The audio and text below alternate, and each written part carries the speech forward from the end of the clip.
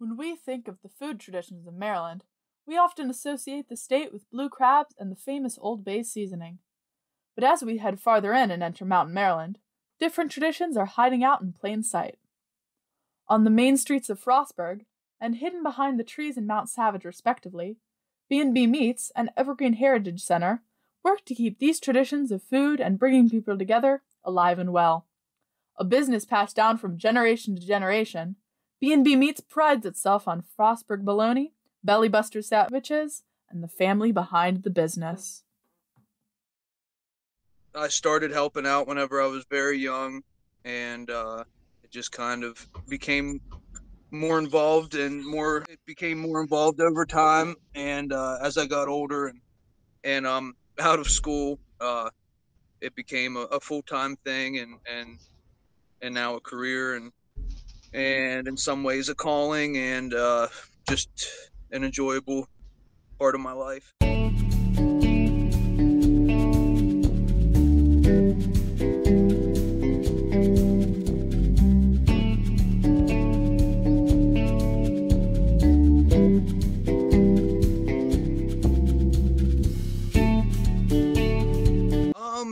We are probably most widely known for, as far as nationwide and globally, for what a lot of people refer to as Frostburg bologna, or Ingalls bologna, or mountain bologna. Some call it summer sausage.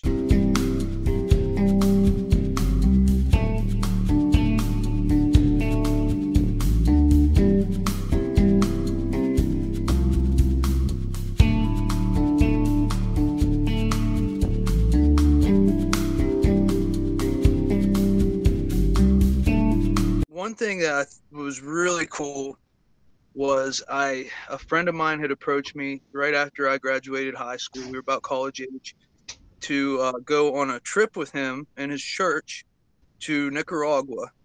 And I didn't have anything going for me at the time. It was too pressing, so I went. It was a 2-week long trip.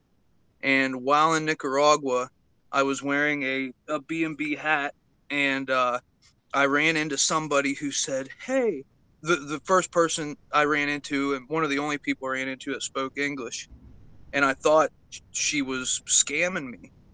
And she goes, "B&B Meats, is that the place with those giant sandwiches in Frostburg, Maryland, in America?" And I was like, "Who put you up to this?" And I thought she was like with the church or something. And here she was, a foreign exchange student who went to FSU for a few semesters. And I just happened to bump in. So that was a really cool story.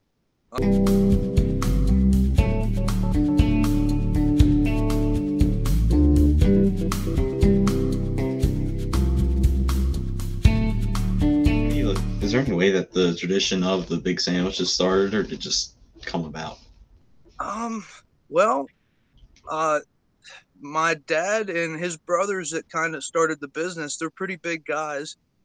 I don't know if that's just, it evolved from there. And we get our bread specially made from Lorenzo's Bakery in Frostburg. Just so bread is specifically big enough to hold everything. So I think it just is the way we did it, and it's kind of the way we do everything, I guess you would say. Like, how can we do the best quality and give people the most for their money, because all our friends here work really hard for their money, and we just feel like they deserve it, and it's kind of service we would want.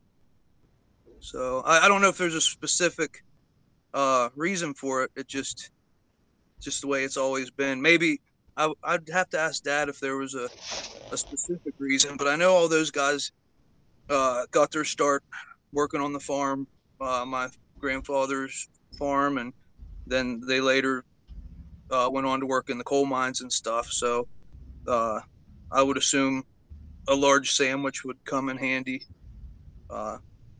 doing that kind of work, and it still does for people who stop in to get. Traditions are what makes a community.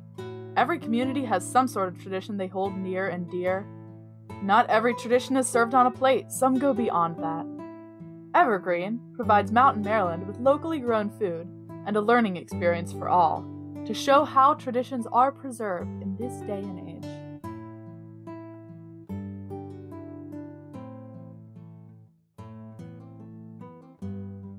So I am a volunteer, an unpaid volunteer. I am the president of the Evergreen Heritage Center. I work with our partners. So certainly what would traditionally be known as business development is one of the hats that I wear. My background before I started working with Evergreen in 2008, my career was primarily project management, business development, and strategic planning. And I joke about the fact that my career was good training for what I do now. So I do that and oversee all of our various programs we have. I do a lot of grant writing. I will tell you, I do a lot of grant writing.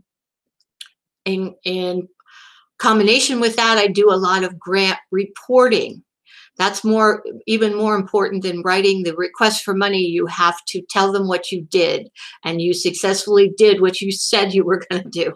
I think more than specific foods, it's really trying to show people what you can do with just basic things that either you grow yourself or you buy. We teach folks about of course, pickling. We teach them about canning. We teach them about drying. We teach them about, how you can grow your own tea and then just use sunlight. I personally believe that it would be very beneficial for all of us to know where our food comes from, how to grow our own food if need be. I think it's wonderful to grow it whether we need to or not.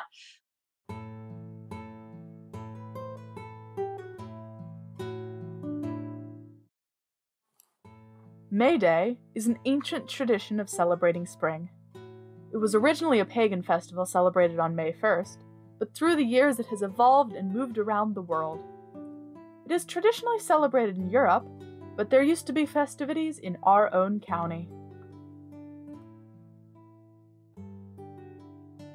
In general, May Day sort of celebrations, when I was a little girl, they consisted of like gathering flowers and going and doing the ring the doorbell and ditch and leaving flowers on the doorstep. And we did a lot of that when I was growing up. And that was kind of the May Day tradition that I think was shared throughout the United States. I know that in some locations, they often put a maypole up and they do dances around the maypole with the ribbons and that sort of thing. And I found that that's fairly common in this area in places, especially kind of on the Pennsylvania side.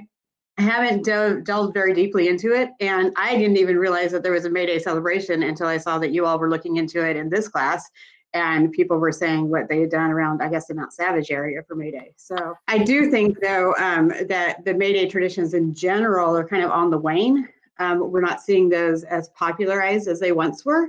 I'm not sure. I know that I have a son who's 10 years old, and I don't think that he has ever done the pick flowers, ring a doorbell, and run and leave flowers on the doorstep in the basket. So, maybe I failed as a folklorist and I haven't taught him that tradition. But that's how traditions work. They ebb and flow, and they wax and wane. And I think that May Day tradition is one of those, unless somehow it's institutionalized. If it's institutionalized by the school system, or if it's institutionalized by a particular community, then they tend to be longer lasting.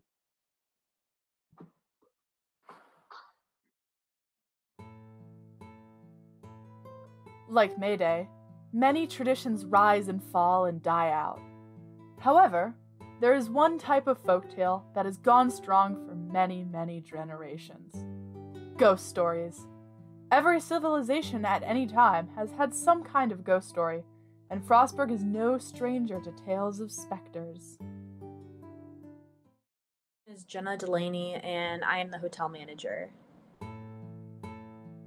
The Hotel Gunter in Frostburg has a rich history beginning in 1897 when it opened as the Hotel Gladstone. There was a doll in the attic, and every day it looked like it kind of moved a little bit. And so I asked everybody who has access to the attic, and I'm like, are you guys like playing with me or something? And they don't move it. So I don't know if somebody has the code to the attic and they move it just to get everybody spooked. But everybody that does, I've asked, and like I know they're not lying. So I'm just like, and I've like personally gone up there and I've touched it and moved it, and then I came back the next day and it was back in the spot that I moved it from. And I'm like, okay, so I don't touch that. It consisted of 100 rooms, a barber shop and a cafe, along with tennis courts and a petting farm. In addition to housing travelers, the building also contained a jail, a speakeasy, and at one point a cockfighting ring in the basement. The prisoners that were transported down Route 40 would spend the night in the hostel's subterranean jail, while the federal marshals stayed in the upstairs accommodations. A door slamming behind me, which really caught me off guard because it really doesn't close that well, and it's a really stiff door that is on carpet. So that freaked me out. And it was on a floor that I rarely go to. It's just the floor for tenants, so not even the hotel guests. And it caught me really off guard. At times, I swear somebody says my name, and it's like really creepy because it's like Jenna. And I'm like I'll look around because every once in a while it is one of my coworkers asking me to do something, but then I'll ask them like, did you say my name? And then they're like, no, I didn't hear anything. And I'm like, okay. The Hotel Gladstone fell into disrepair in the middle of the 20th century and was repurchased by William Gunter for the grand total of $35,000, and renovations were put in the works. He renamed it Hotel Gunter and spent the next 20 years making additions, including electrical lighting, a 175-seat dining room, and a mahogany bar. During that time, Hotel Gunter was considered one of the finest hotels and restaurants between Baltimore and Pittsburgh. The new owners have kept the jail intact and have also installed a replica of a coal mine to honor the area's mining history. This landmark hotel still contains individually decorated rooms and a banquet hall for events to this day. When we were renovating the speakeasy downstairs, I've heard from two different people. They've heard like a tune of music that's been playing down there, and it's not been like a complete song or something. They just hear like almost a chime of music, and then when they like look around, it's like gone, which I think is super cool though, because that's our speakeasy. Like when you think about entertainment back then, that's where the entertainment happened. So that's awesome. I had a housekeeper swear up and down to me once that there was somebody in the coal mine chute, because we have access behind different places, like closets. Like behind the coal mine is where we have our liquor inventory. So I've been down there 1,000 times and I've never had any kind of interaction, but she swore, she's like, I swear I just saw somebody move. It was a man, like described him. Well, then I was making a book of old pictures I found from previous owners or people that donated from the town. And in one of the pictures, like you're just looking at this picture of men sitting in the coal mine, and then all of a sudden there's like one face that just looks like a ghost. And it was like exactly like what she described. And I was like, okay. All these stories are like, it's spooky, but I've never had any kind of bad like thing happen. I don't know. The scariest is definitely the door, but I don't feel like anything is ill will or something like that.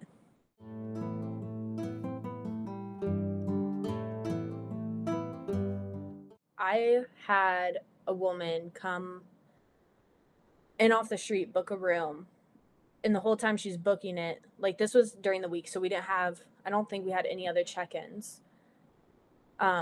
And she was like, is it haunted? And I'm like, no. Like, I mean, if you want it to be haunted, it is. If it's not, then it's not. I don't know. It's what you believe. Because a lot of people, I feel like that might steer them away. Well, she was just like, so I'm safe. And I'm like, yeah, nothing's ever happened. You're fine. You get your own set of keys. Like, you can lock the door and whatnot. It's just like any other hotel. She came downstairs after checking in and was like, my room's haunted. Can I have a different one? So I moved her rooms. And then she did it again. And I was like, I went up there with her and checked everything that she was saying. And then she's like, okay, it's fine. And then not even like 10 minutes later, I went upstairs to check on her again, and she was gone. Like, she left the hotel. She left her keys and everything, and then she left. She paid for the room, and then she just left. She never came back.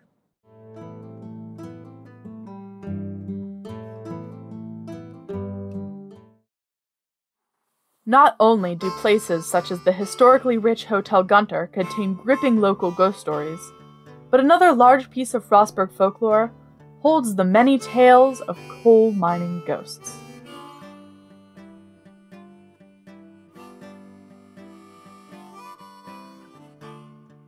That I wrote about that was secondhand information. The lady had called me and told me about her grandfather seeing the Scottish lights, as she called them, and he was in a mine in either around Mount Savage or Shaft. I'm not quite sure where it was, but anyway, he and several other men were at the end of their shift, and they were the only ones in the mine, and they did have a mule and a wagon that they were loading the coal onto. And he saw 3 lights coming from the entrance of the mine, kind of bobbing toward him. And he thought it was 3 men coming in, but he couldn't figure out why at the end of the day would men be coming into the mine. And so he kind of ignored it for a while, and then he looked up and realized that there was nothing underneath of the lights. They were just lights bobbing. There were no miners' lanterns or anything, just lights. And he knew what they were. And he told the other miners to drop their picks and run. And they did. And just as they got out of the way, the roof collapsed. It killed the mule, but it didn't kill any of them. And he knew it was a warning. The Scottish lights told him to get out of the mine. And then another time he was walking from Midlothian to Shaft to go to work. And he saw lights on the road bobbing. And he just turned around and went home. And that afternoon, the mine foreman came to his house and said that there had been a roof collapse in that mine. And of course, he heeded the Scottish lights and didn't go into the mine.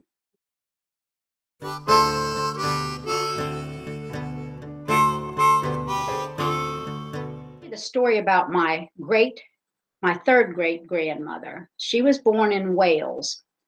And the whole family worked in the mines in the Wales. The boys, the girls, if you were big enough to walk, you went to work in the mines. And when she was very young, she was little, she was petite. So she was kind of the driver. So she would hitch the mule up. And then when the wagon was full of coal, then she would sit on the mule and drive it out of the mine.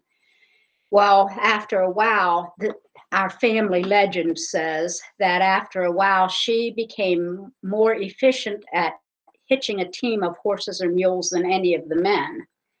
And so when she immigrated here to the United States in 1869, she thought she was going to go to work in the coal mines. And she went and she said, I can hitch a team of horses faster than anybody and blah, blah.